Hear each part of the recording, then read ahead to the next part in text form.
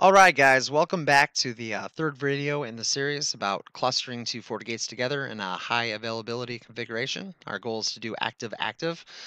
Just as a little recap of the last two videos, we pulled this FortiGate out of the box, okay? And then we attached it to the network and got it up and running there through the CLI and then through the GUI to do what? To get it licensed, to also maybe get it up to date, so on and so forth. This remote FortiGate should have always been running. All right, we did not do anything to this remote FortiGate. We just introduced a second one. Now the second video, unfortunately, because of the limitation of my environment, I had to power this all down, okay? Um, so I could do the wiring itself. So we have the broadcast domains matching up to the port number, so on and so forth. So, and then I went ahead and powered it up. And normally we wouldn't have to do that. We would have just attached the cords or the cables and been fine. Now, something to take into consideration, when you do a cluster, normally the FortiGate that has the highest uptime, that's been alive the longest, all right, becomes primary, okay? Um, so normally this remote FortiGate that's always been in our production will have the longest uptime, so it will be elected as the primary by default. There is other ways to change that, but not in our situation. Um, so when we introduce the second one has been alive lesser, so it's going to be the secondary. So there's not much we have to do to configure on the secondary, except for to tell it to join the cluster, tell it what heartbeats there are, and also join it to our group. So we're going to do that next. All right, so let's go ahead and load up our Windows PC. So this Windows PC is this guy right here on the topology, okay? And as you can see, our 10.0.2.254 is our main IP address we use for management. So we're going to administer to the remote FortiGate right here that's been up. So I'm going to go ahead and do admin. Now, normally, obviously, there'd be a big, nice, secure password there. I like how it barks at you, by the way, in 5.6. Never did that in the previous versions. All right, here we go. All right. And this has everything running the way that we want it to, okay? Um, a couple of things that I just noticed that's going to get me into trouble is that I realize that I have 2 gigabytes of RAM allocated to this VM, all right? So as you can see now, I still have access to this FortiGate that I set up earlier, the secondary one that I pulled out of the box, all right? And it had an IP address of 10.0.2.253. So nothing has changed there with the wiring. All we did in the last video was plug everything together. We still have the IP addresses and so on and so forth. Okay, so I just caught that, by the way. No, we're good. We are good.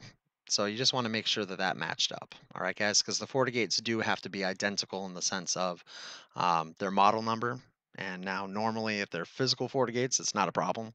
But with the virtual machines, you have to be careful with that, okay? We actually look like we're good to go right there. So just making sure that they're the same there, okay?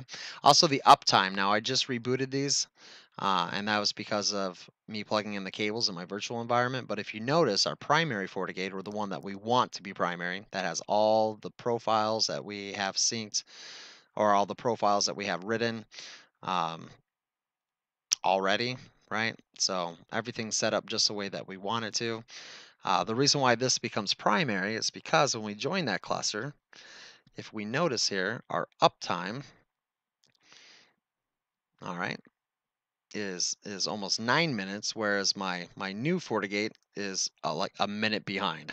Okay, now normally that'd be very drastic. Okay, there'd be a very drastic difference between those uptimes, but for right now, just keep that in mind. All right, when it does its election process. So let's go ahead and configure it. Are you ready? So we're going to go over to our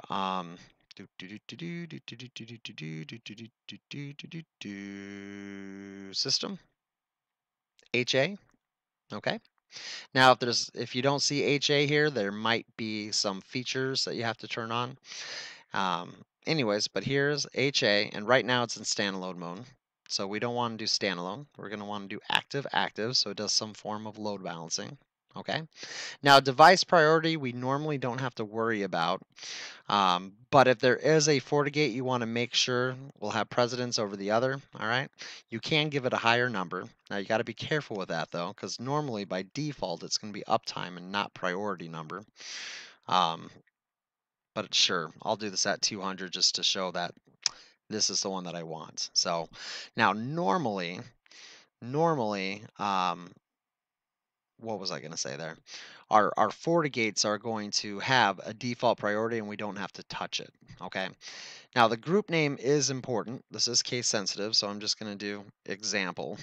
All right. And the password is also important because this is how we authorize that FortiGate to join the cluster. Okay. So I'm going to be super cool and just do a password.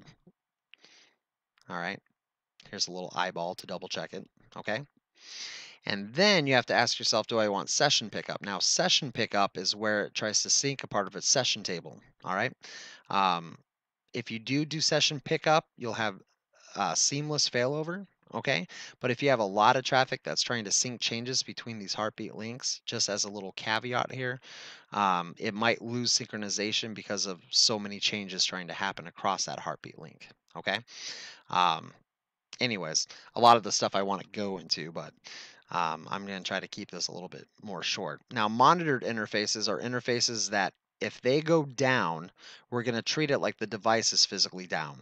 All right. So um, this might be something like a primary connection, right, to a certain WAN interface. If for some reason that interface ever goes down, it will force a failover versus if a physical FortiGate just locks up. All right. So I'm going to leave that blank here.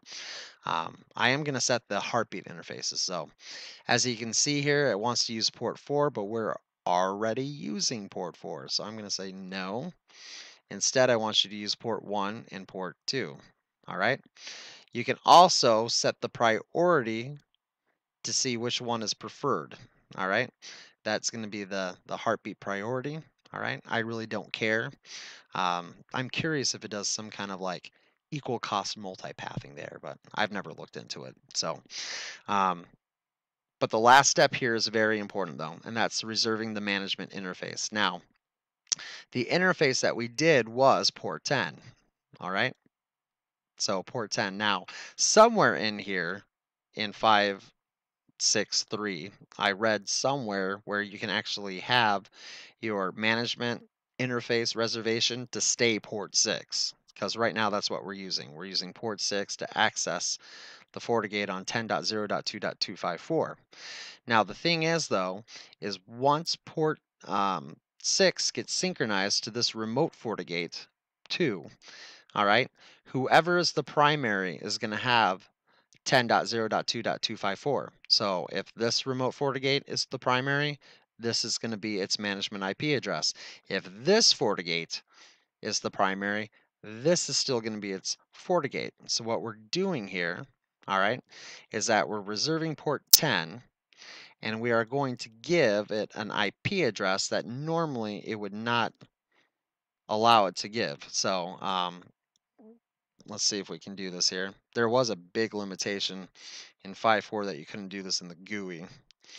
But we're going to give the remote FortiGate 250. All right. We'll see if that allows that.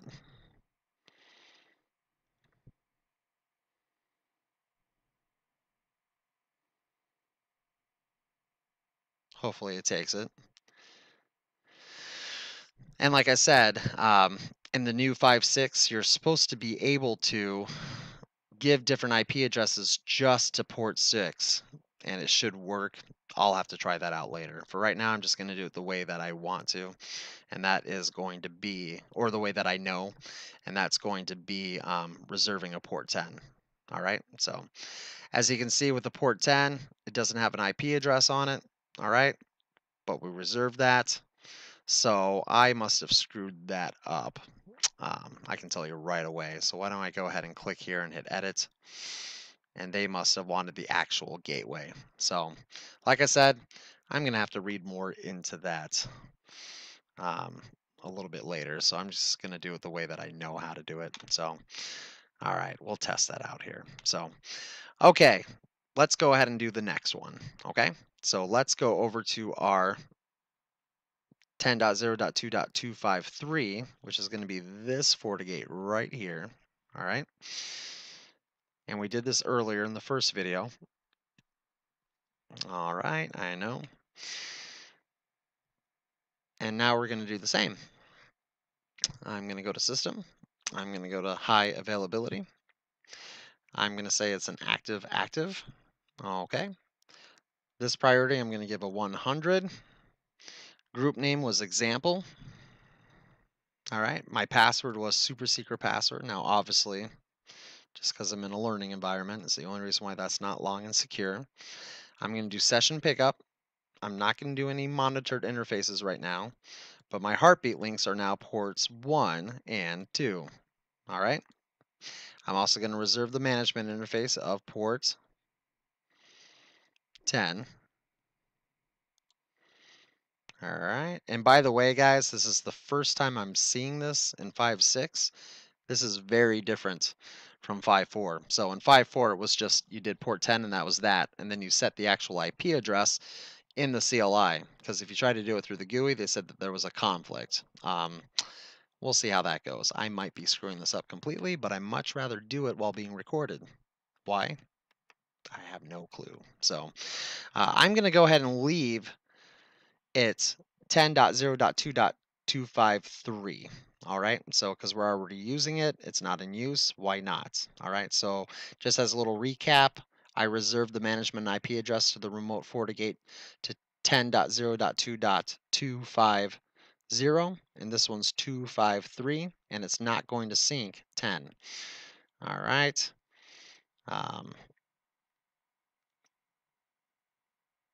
We'll see how that goes. Anyways. Now what happens is that once the cluster gets going, it might take a bit, okay?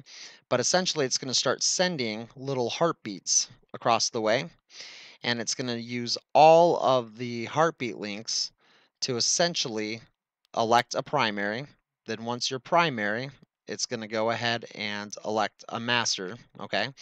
And then once you have a master, it will go ahead and it will elect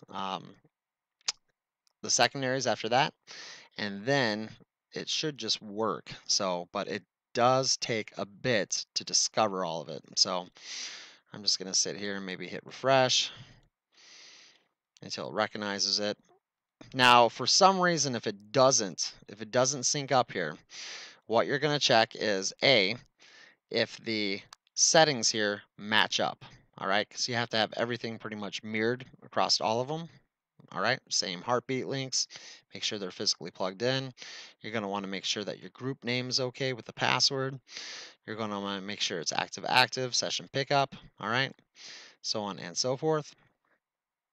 Okay. And then, yeah, we'll just give it a moment. So sometimes it can take a full 5-10 minutes for everything to happen.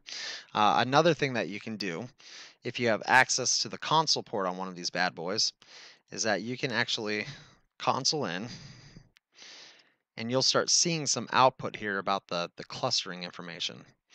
So we'll give this a moment and see if it just doesn't do its magic. So like I said, I've seen it take a bit. So all right. Now if that fails you, there's ways of actually um, doing a diagnose debug on the HA, and you can actually see the flow of the packets of what's happening. Hopefully it won't come to that. So let me go ahead and pause the video. I'm going to give it 5 minutes, and I'm going to come back and see if it doesn't all boot up, so it doesn't find the heartbeat link. So I'll be back, guys.